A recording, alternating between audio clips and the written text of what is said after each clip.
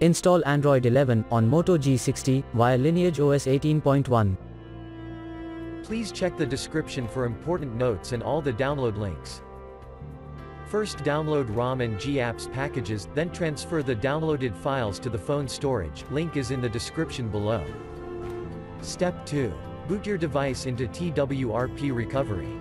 Once in TWRP, click on Wipe, Advanced Wipe, and select the check boxes, as shown in the image, excluding internal storage.